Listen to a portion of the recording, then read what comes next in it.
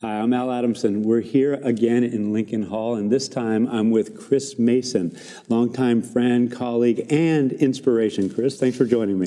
Well, thank you for having me. That's kind of you to say. You're also an inspiration. The work we're doing together is very exciting. Well, thanks, Chris. Well, you have been instrumental. Let's just start off right at the bat. I mean, people data for good is something that is really important to both of us. And people analytics can be esoteric. When we talk about the future of work, it can be confusing. Why does it matter now? But you have taken this and kind of made it your mission. I mean, you've built your priorities around this notion of people data for good. So can you share what it means to you and why you've made such a commitment to it? Yeah, absolutely. I mean, doing things for the good of people, good for the planet, hopefully something that many of us can get behind. But I have to give some credit for kind of clarifying that focus to the work that the B Corp movement has done. Yeah. Very similar to the conscious capitalism movement, I think, as well. There's a lot of overlap there in their thinking. B Corp probably influenced me the most because I worked at a company called Patagonia. So I'm not familiar. Yeah. You're wearing one of that company's great products. That's right, exactly. So it's a wonderful coalescing around this idea that you can use business for good, right? Mm-hmm. And then taking it further, they did a ton of great work through a company called B Labs in figuring out, well, how do we actually measure this stuff and certify people and all those kinds of things. So it's first I'm inspired by the idea and the kind of the grandeur of that idea, but also equally kind of inspired and emboldened by the fact that some people have gone out there to start thinking about what this looks like. Mm-hmm. And of course, part of using business for good is thinking about how's it serving the good of the people who work for that business, right? Yep. And as a human resource professional and a data analytics geek, wow, that's a great way to kind of bring all these things together. And so, yes, absolutely. Why do this work if you're not doing it for a little more than just, the profit? Well, from a principle standpoint, I imagine listeners, whether they be a business leader or HR professional or right on, but we got to make some money. We have shareholders. We got all this. But so it's not just about making employees happy for the sake of being happy. Mm-hmm. There are some business outcomes that, financial results being among them that ensue too. So it's a balance for you, yes? Absolutely a balance. And there I can take some inspiration from the current company I work with is a company called keHE. And keHE is a food distribution company. We primarily focus on the grocery business and particularly in the specialty, organic, and natural food product space. So if you go into a grocery store and you go into the organic section, most likely you'll find some of the foods we distribute, and it's any kind of the healthy granola bars you might know, and we can name and think of many of those brands. So we focus a lot on that space. We care about what food does to people and the goodness of food, and so keHE, more recently than Patagonia, but only a few years ago now, became a B Corp as well, and said we're inspired by this idea of using business as a force for good.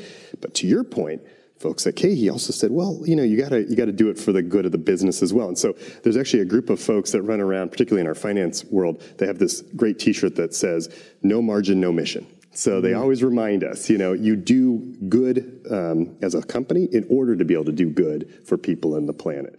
Patagonia was a similar concept, do good to do good, and so we always think, all right, no margin, no mission. And oh, by the way, no mission, then who cares about the margin in some ways? So they go together, but it's a yes and you can't exactly just focus on the good without making some money. T-shirt worthy, no doubt. Absolutely. Absolutely. So what is your role there? I mean, I know what it is from my perspective, but you go back to your days at Sears and then Patagonia and now, for us as talent analytics professionals, we've kind of been perceived as the data reporting folks, but there's so much more to not only what we do as a discipline, but what you have led a charge on. Can you share what you're doing there at your Sure.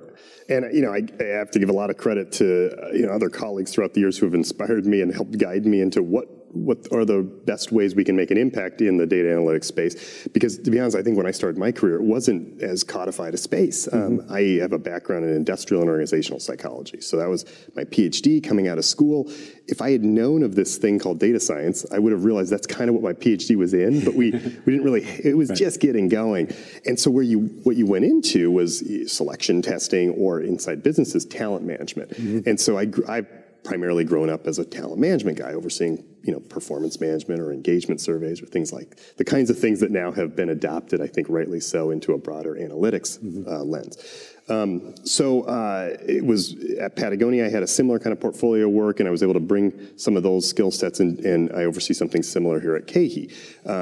Broadly speaking, it's a portion of our HR functions. It includes our burgeoning, we'll call it, data analytics space. In fact, within keHE at this point, we just call it HR metrics, because to answer some of the questions of what you're getting at, where we're at right now is largely in descriptive stats and some basic reporting and some of the early stage pieces that we need to get in place in order to earn the right, I think, to go deeper. But we'll grow that into a true analytics function soon enough.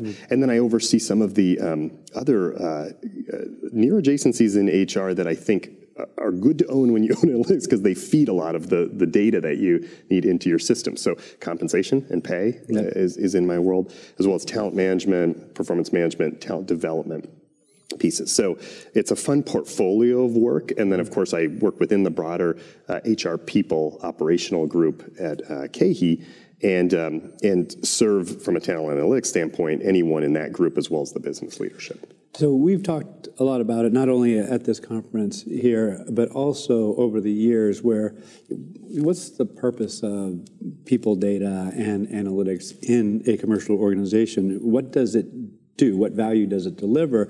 And we're talking a lot about it informing talent strategy. So talent acquisition, internal development, how you design the organization, and what the employee experience or worker experience is going to be like. How do you view our value in 2019 and 2020 and beyond? And a related question, how do we advocate or communicate or market and sell that value internally? Because not many people grew up knowing what this is, right? Exactly, sure.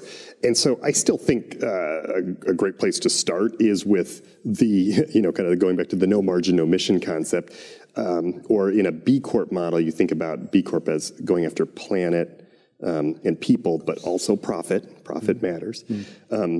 In a moment, I'll talk about how we've added a fourth P at keHE of purpose, which you could argue blends some of the other ones, but we've given ourselves permission to go beyond just profit. Yet I think starting with profit still matters. And so the traditional way I've often started, and it resonates well for any of the financial folks in a room, which often are your top of house leaders, is reminding them that one of the largest line items on your SG&A line is the cost of people, right? So we can at least agree, even before we get to employee experience and how valuable it is, shouldn't we be making the best decisions we can around this rather large aspect of our cost of doing business, if you want to take it as from a cost standpoint. So my point is you can start there with almost any business leader, even if they're not going to buy into it from a employee, experience standpoint, or, using business for a force for good. What's so wonderful about what we're seeing with conscious capitalism, with B Corp, with major companies taking the lead in looking at, just the social good of their business, is now we have permission to go beyond just the profit, right? And so it's not about just how do I help you make better decisions to manage this cost more effectively, but how can't we all agree that actually giving people a better experience is in itself valuable. And so getting a little ahead of ourselves, but at keHE, we do talk about a whole person experience, and we care very much about that they can bring their whole selves to work, and that when they go home, we're not doing things at work that vastly change their home life in a negative way, and if anything, betters their home life in their community, and that's its own good. We get to measure that for them. Same thing with Patagonia; they cared about it. But if you have to start somewhere, sure, start with the profit. The good news: people cost a lot of money, and we can probably make better decisions around people. Absolutely, we can make better decisions. One of the things that I would hope is understood broadly, and that you have led a charge on through the innovations that you did throughout your career, but especially highlighted at Patagonia when the 80-90... 980 work 980, schedule. Forgive me. But you actually hypothesized or thought about what would matter to the employee, the relationships at home, and you went out and created the measures, generated the data because you thought it mattered. Right. So that data is not in a core HR system. It's like, hey, we made a strategic decision that this is going to be investigated, and we're going to in turn take action, and then we're going to measure the effectiveness of our intervention. Can you speak to how you thought about that and the need for new creative data? Yes, absolutely. Because I think, it's important to note what we did with a change in schedule, in this case, a 980 schedule, that wasn't particularly a brilliant idea. I mean, it was in the ecosystem, and many other companies were doing this, right? Mm-hmm. But I think where Patagonia gave us permission to think a little bit differently was in how we measure the impact of it, right? And in fact, it was explicitly stated up front that we will try, the whole idea of the 980 is you're going to work the same number of hours, you're going to try to be the same amount of productive, you're going to produce the same amount, but we're just going to try to create better employee experiences and kind of other good residual effects. And the benefits to the company, if you want to measure it in terms of ROI to the company, might be more in increased engagement and reduced turnover, et cetera. But the point is, we set out just to say, can we all agree if we keep productivity the same and improve these other characteristics of the employee experience, it's a win, right? And so that was a fun project because you weren't having to go in there with, in some ways, even the pressure of trying to do too many things at once. With that lens in mind, it started leaning into the questions, well, what does that mean? What about the employee experience matters? And then quickly we started realizing, there's a lot of work-life balance aspects of these schedulings that matter. We care about people getting out into the outdoors as a company, but we also just care about them as human beings and having relationships with other human beings in their life that are in the company. And so that led us down the path of saying, how do we actually build out these metrics? And to your point, you can't go to your traditional engagement survey and find things next to the items of, I have the tools and resources I need to do my job, and I have a better relationship with my partner. That's not there, And so we started saying, well, how do we do that? Now, fast forward ahead a little bit, we looked for some help, by the way. We didn't just do it all on our own. We had some ideas. And then we found, and I think this is just a great tactic for anyone working within a business, you look out at the researchers working in this space, and we found a terrific, smart research scientist at the local Channel Islands University right next to us, who's doing family and work research, who wants some data, right, has some time to help you analyze it, and also knows all the latest research on the questionnaires and things like that, and perfect partnership. It was a win-win at no extra cost to them, just to say, come on in, we'll give you the data, you give us the time, let's brainstorm this together. And we did one of the most rigorous, kind of pre-post studies I've done with a control group on the side, and then a kind of a later, step 3 post-analysis, and it was a lot of fun to see that happen. But it all started with just the philosophy that we can go beyond just the work experience. Now, if that is being authorized, I imagine it had visibility to the senior-most people in the organization, not only that, because it's going to have, effect potentially every worker, and ended up doing so in a very positive way. So you weren't just guessing what might be the response or the need to change. You actually were basing that in fact. So going to the actual decision making to authorize that in similar projects, what does that look like for you? Because you're being tasked to, okay, I just need the reports, I got a board meeting next week, I get all that, but we also need to do this more investigative, consultative type work. How does that happen for you? Yes, exactly. And in that case, we did, let the leadership kind of bite off the decision in smaller chunks, in the sense that we said, let's just try it out with it was a portion of kind of the HR organization, and we pulled in a few other folks in corporate type roles to try out the experience a little bit. So at least we could, kind of go back to them with some qualitative data that said, yeah, this is meaningful to people, and we don't immediately see massive concerns. We also did, interviewing and discussions with employees moving into it. And then with that particular type of change, there were some legal requirements too, that when you go to your hourly workforce, they had to agree to certain things. So there was some work kind of done up front to socialize and get people's head around it. But again, the main kind of sell was to say, okay, based upon what we're seeing here, we are quite confident we can improve the employee experience if you let us really go for this. And we hypothesize, based upon our early read on this, that we can keep productivity the same. give us a chance to go for it for 6 months. And so we dove into it for a period of time and did the pre-post at a kind of 6-month intervals. And we tapped into some measurements along the way to make sure we weren't, needing to course correct too much. Yeah. But that was one way we socialized it a little bit. I will say I've done other sort of interventions where you really, in an agile way, build into this. This was just a little bit of socialization, a big bang, with a commitment only to go a certain period of time, and then we'd reevaluate. But yeah, it was board level decision at that point. Wow. And even at Patagonia, their big concern was, we can't mess up productivity. This sounds awesome, but is this really going to be something we can sustain? That's a big change. And that's what you had to prove out at the end. So. Well, stepping back, that's a fantastic example. So here we are, we're close to 2020, and we're at a different time in terms of the proliferation of data, the tools by which to analyze that data. We have all these disruptions that are happening, AI, globalization, robotic automation, all that. So I was about to say, if you were a CHRO, but I'm going to position the question like this. As a CHRO, Chris, how would you address the challenges of today and tomorrow with data and analytics? Like, how would you want to talk to yourself and help you do your work? Yes, exactly. Ooh, that's a good question. And I love that you framed it that way, because I'm realizing I have not put myself in that seat so much. I think of the CHROs, my customers, typically in the roles I've had, alongside your CEO and board, right?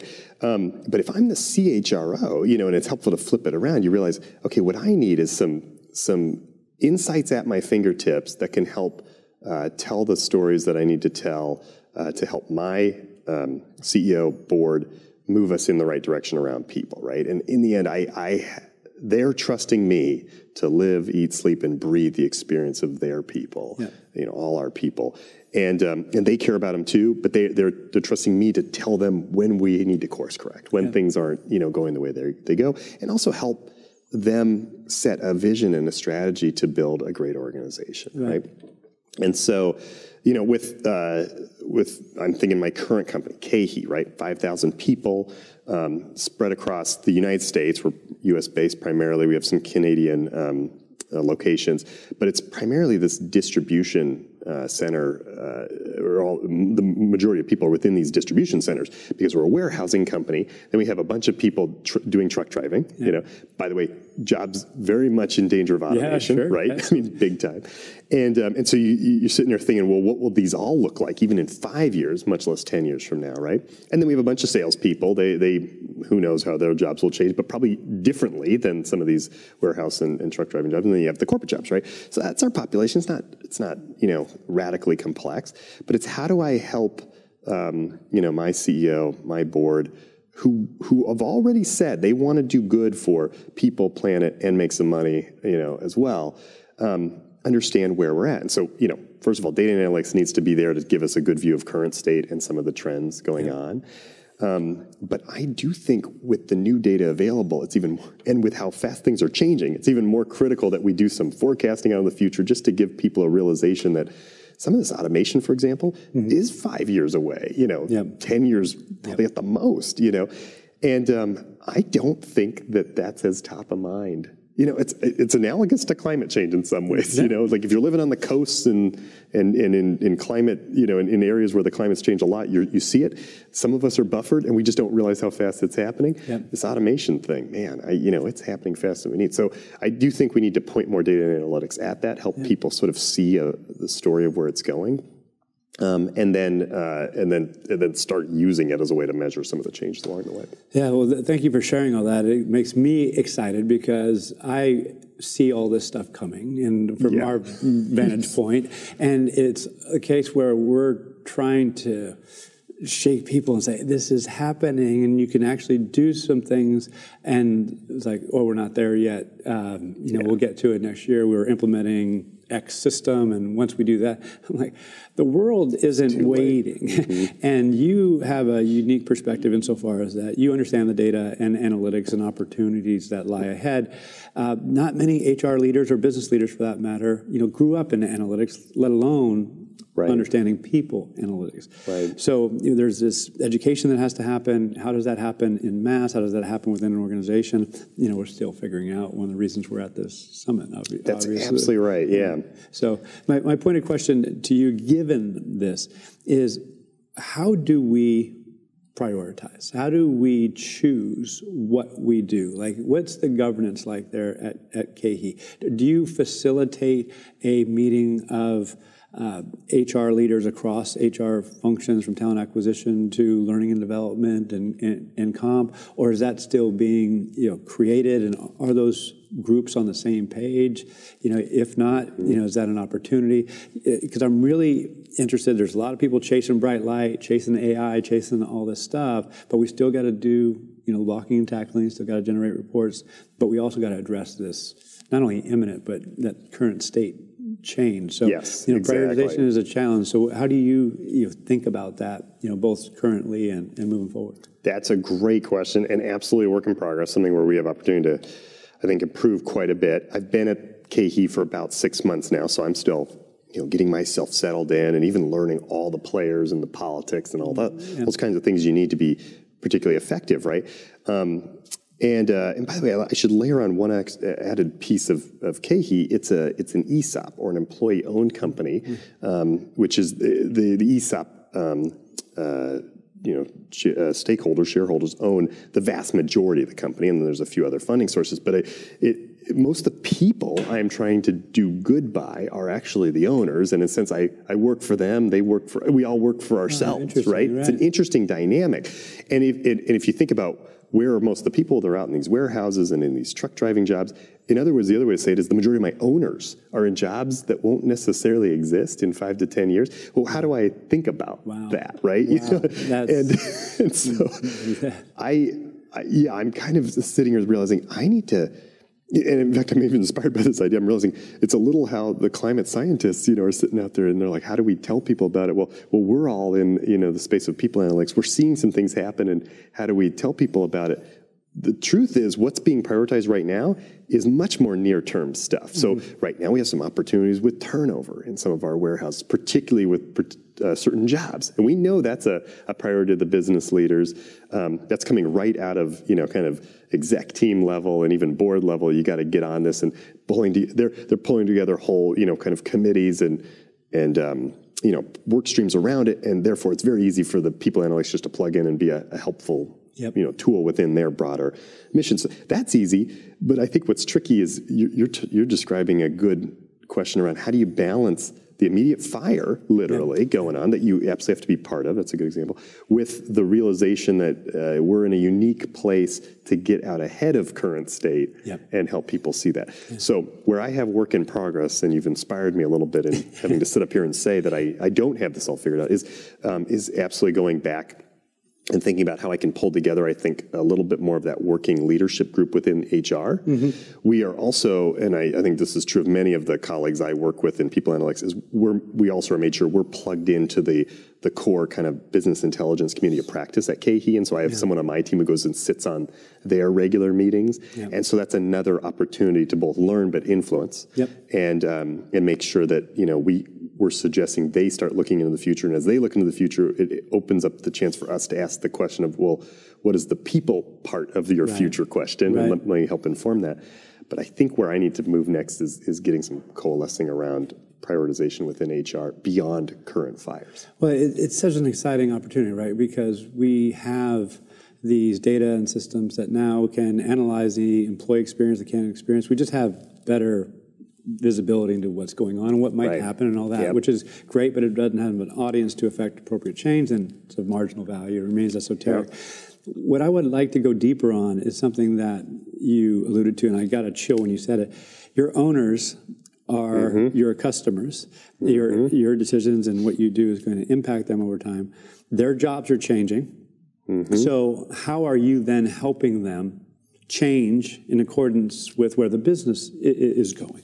So it's not kind of a separation like it is in most organizations. Like, you're an owner, you have a stake in the company, literally. And if you're going to be contributing 5+ years from now, you are going to have to adapt. So how are we going to help facilitate you adapting? So it's now no longer an aha in our space, whether it be talent or people analytics, is that skill taxonomy, skill development, reframing work from these jobs which are static to actual task level or project level, buckets. So maybe a lot of those tasks or projects are going to go by the wayside, get automated, and then there's these piece of work that's going to remain, and this new piece of work that's going to develop. Right. Exactly.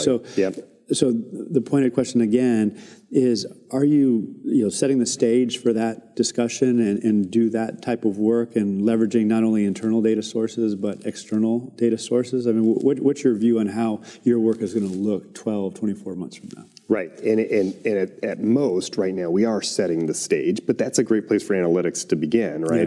Just even showcasing current state. We have data in our systems that go back at least a dozen years, so you can at least go back, and some of the early work we've started to dabble in is just say, are there some success stories of people who we can show have started in these jobs and kind of moved into materially different or meaningfully different types of work. Okay, so here's some paths that might make some sense. So we're just in the early stages of trying to map out possible paths out of what essentially would be kind of entry-level work within a warehouse or et cetera. And in fact, by the way, the driver job is a little bit higher level, higher skilled job. Now, it may get automated in its own way, but currently it's viewed as a path up and out of a warehouse type job. So some of the work, in fact, that predates me, no credit for this, is in fact trying to hire more internal drivers from these kind of warehouse jobs and connecting. So early stages, in other words, is just to tell the story of what's working, where's some success. I think quickly what's forming as well, though, is the picture of how little people have mobility out of these jobs. So unfortunately, the success is still the exception, not the rule, right? And how do we even start helping people get their head around the fact that, again, kind of what we just said, the facts are the facts. Most of my owners work in jobs that are changing significantly, and most of the people who work in those jobs don't move out of those jobs. Okay, even just stop there. Do we care? What are we going to do about So we're starting to try to get that level of conversation going through some data and analytics at the leadership levels and within HR. I think equally important, and some work I'm very excited about being part of with colleagues that were participating with this conference and in discussions around, is even just getting some clarity and some standardization around what do we mean by helping people have mobility out of some of these jobs. A lot of the work I did at Patagonia, and even here when I kind of start here as B Corp, and a lot of what B Corp points you to, let's face it, is focusing a lot on livable wages, making sure that at least the jobs, whatever they pay, aren't falling too far below a livable wage. And I think that's a very important question, but that's not the same as a mobility question. And we could pay people a couple more dollars an hour, and they're still, in a sense, kind of stuck in a class of work that itself is susceptible to automation, and if it is automated, it doesn't mean they have any more skills that lets them go on and do something different. And so I think the answer to some of these mobility metrics, as we talk about it, will be looking at, can people not just make a few dollars more or make a slight promotion from, say, the entry-level warehouse job to the slightly better warehouse job also that will get automated, but can they find ways to grow skills while in this situation to move into a management position, perhaps, move into something completely different, or to your point, start being ready for whatever these new jobs we design, which might be part of the solution, that are still there in the warehouse, but they take skills that took longer to kind of develop and grow. Therefore, these folks actually get paid more because there's the whole key to getting paid more, I always tell people, is you just have to be good at something that not that many other people are good at. It's a supply and demand problem. The problem with these warehouse jobs is, it's a tight labor market. There's still a lot of people who are capable of doing the basic stuff right away. So how do I help people be capable of stuff that not everyone's capable of doing? That's mobility. So, and related to what you were just saying, historically, there's been this fear that if I'm going to invest in my warehouse workers, my drivers, and make them better, that they're going to bail, go to our competitors, and that's a very scarcity mindset, mentality. It's a good way of saying it. Lose my event or my investment. Increasingly, though, people, particularly young people, are joining organizations. Research is showing that. I am believing that that is going to help me advance my career, both within that organization or out, because the work experience, the educational opportunities within that. So is that the way you're looking at it? It's like, hey, you come in here, your economic mobility, your ability to move up might not only be within this organization, it might be elsewhere. Absolutely. And you know, that's the thing that I don't know why I didn't see it as clearly up until a few years ago, but as I kept digging into data and engagement surveys, for example, and they would, you know, anytime somebody would say, well, I need more learning and development, you'd kind of dig in, you'd think, okay, how do I help them with that? And oftentimes I've owned the learning and development function, and I do at keHE. You figure it's more training or something like that. When you dig in more and do interviews with people and keep digging in, you realize the majority of the time I'm starting to realize is they're confounding that, and probably rightly so, with career development. They really mean, I want to get to the next bigger thing. I want to do more meaningful work. I want to be more valuable, and I want to get paid more and get promoted and all those kinds of things. And so increasingly, and this is a little bit anecdotal, but it feels as though increasingly the ability to help people truly grow their careers and grow their value is one of the most meaningful benefits you can give people, right? Yeah. And to your point, if you're in a scarcity mindset, you start thinking, okay, well, I'll pull them in and they'll grow fast with me, and then other people just pluck them off. You have to break yourself of that, and it's counterintuitive, but the truth is they're going to stick with you because they're growing faster with you than somewhere else. Yeah. And yes, maybe some of them move off and go somewhere else, but they've stuck with you longer, you know. And so even as a direct manager of people on my teams, I've often said, look, call me out on this. I'm going to try to grow your career faster than anyone else can as you work under me. Whenever that stops, you should leave. Like, I can't blame you, but I'm going to assume I'm going to make you more valuable. But in a counterintuitive way, I'm going to assume that's what's going to cause you to stick with me. And you know what? We're going to have a lot more fun and do a lot more great things anyway if we have this abundance mindset instead of the scarcity mindset. So yes, we're trying to kind of flip that around and say, let's move forward that. And you know, maybe I'm giving too specific a shout out to another company, but a very large kind of retail big box company has inspired me with doing some of these kinds of ideas of how do you help people gain an education for jobs that aren't the jobs they're working on today at all, may never be the jobs that the same company even hires them for, and maybe other people come and pick them off, but they're going to do it, A, because it's the right thing to do, and B, it turns out it's leading towards better retention anyway. So why not? It takes belief, and obviously data can support that. Hey, that wasn't as painful. That was a myth, in fact. You know, we actually had good financial results and customer satisfaction, all those good things. So a couple more things I want to touch on before we wrap here. If someone, business leader, CHRO, leader in HR talent, is listening to us and like, okay, they've been talking. Chris is an expert in people analytics. They haven't even talked about AI really in HR. So I'm going to frame the question this way: is AI something that is a big distraction, or is it something that integral to your thinking around HR innovation and people analytics, or is it more of a means to an end? So I'm going to find a problem, and AI might emerge as a potential solution. How do you think about AI in HR? Yeah, sometimes my first reaction to it is it's such a big term, right? And all it comes to, sort of like somebody saying, let's improve leadership at the company. And you're kind of like, all right, well, that's a large term. What do we mean? Let's improve even engagement. By the way, it's got a loaded, broad term, right? But you can't not be thinking about AI. So first off, AI is in particular domains is the reason jobs are being disrupted. So you have to watch what it's doing on the work side of the equation, right? Before we even use it for people analytics on ourselves. And so you're paying attention to how the techniques are growing and changing and disrupting the work itself, right? Because that's the domain I care about. And how will it also disrupt the interface between humans at work? Within the HR space, I think it's you pick and choose certain techniques that are valuable. I think it does have the danger to be a distraction. You're absolutely right. It's I think actually that's true of all kind of people analytics. There's this danger of getting enamored by the $10 analytical technique when the 10-cent version worked great, right? Yeah. Or especially when you're using it to sell past the close, with a decision, and so oftentimes with my own, analytics teams, I'm always sort of saying, okay, in the background, let's use whatever techniques we need to feel like we truly did come to an answer that had, some statistical significance, some real meaningful pieces. And then let's separate that almost entirely from how we sell it. Yeah. And so if AI is needed to get to that answer, great.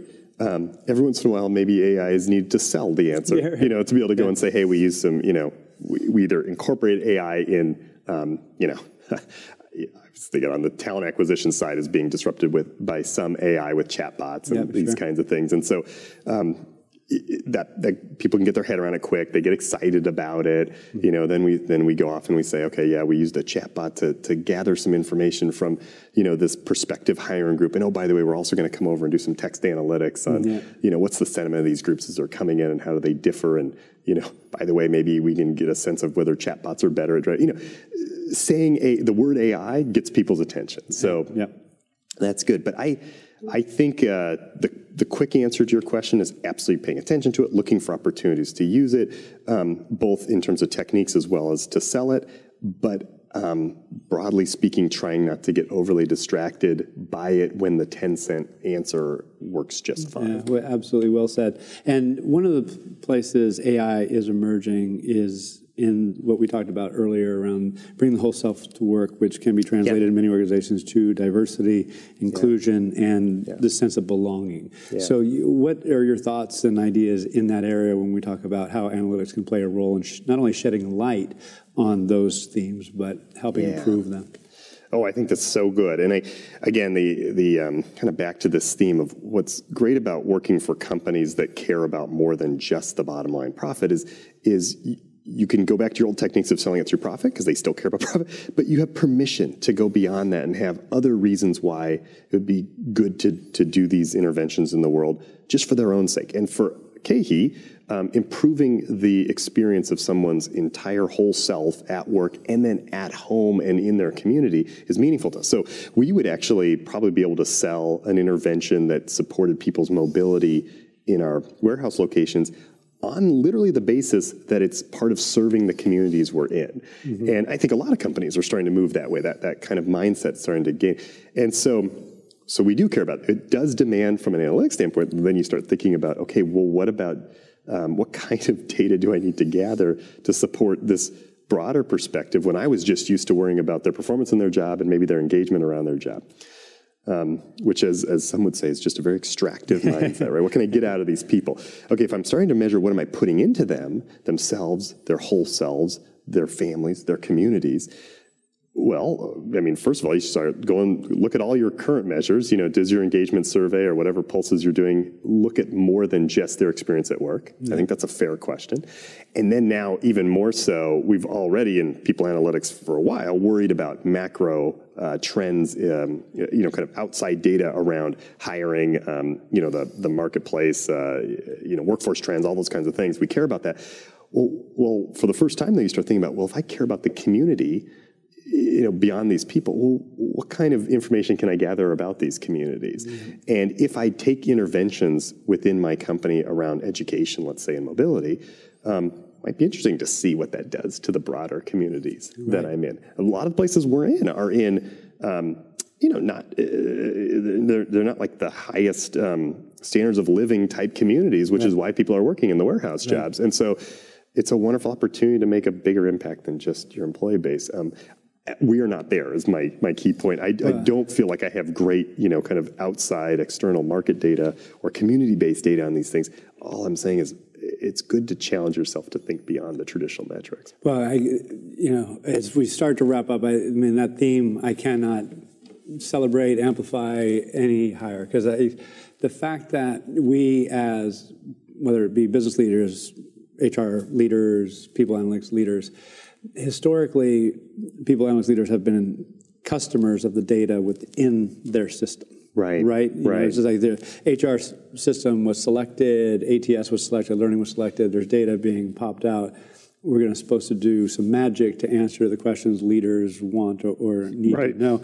Now, increasingly, we're getting visibility into those questions, and sometimes not only being attentive to what's being asked, but attentive to what's not being asked that should be asked, because we have visibility into not only the data and tools within our system, but outside, our system, and that then creates all these new possibilities. But it also, to our earlier discussion, creates a whole heck of a lot of work, and where does it, fit in? So, again, as we wrap, any final words for any advice around how to not only stand up a people analytics capabilities? I think most organizations say, I get it. We need reports. We need to be researching. But what are 2 or 3 of the things that, okay, if you're going to mandate that we do this, what needs to be in place from your perspective? Yeah, that's a great way of framing it. So I think, again, I'm just inspired by this idea of, okay, you gotta start somewhere and where kind of your core expertise are, and where people are asking for people analytics already. And a lot of that may be around some of the traditional things of productivity and performance and leading to profit and ROI and those kinds of things. And you start there, right? But just continually reminding yourself that it's okay to look bigger than that, and think about the impact of what's coming in the future. So bigger in terms of time frame, as well as bigger in terms of, well, how does this all kind of coalesce to affect the planet and the people experience, et cetera. And when I'm thinking about people, can I think about more than just their sliver of experience at work? What about the whole person? What about them as a physical being and health and wellness, as a spiritual being? If they want to bring that to work, what does that mean? What does that mean in their communities? As somebody who cares about their skills and meaningful work, what does that mean? So just asking those bigger questions and then challenging yourself. And somebody else gave me this advice: just find one metric that, even if your business leaders aren't asking for it, sneak that onto your slide at the bottom, and just say, oh, by the way, it turns out, this led to this ROI, blah, blah, blah, if that's what they want to know. And we found out that people expressed that they were, had better relationships with their family as a result. Well, how'd you even look at that? So you're just trying to kind of pepper in things, if that's the only place you can start, that's bigger than the core. Oh, God. No, that's a fantastic idea. It's like, that's somewhere where like on-base percentage came from, Moneyball. It's like, that was not the standard baseball card metric. It was discovered. So, and then it was socialized. So, Chris, it's always a pleasure talking with you. Thanks for sharing. Likewise. And do it again, sir. I love being part of the journey with you on this, and to everyone else in this community, very grateful for their influence and their inspiration. So just glad to be on the ride. All right, likewise. Yeah.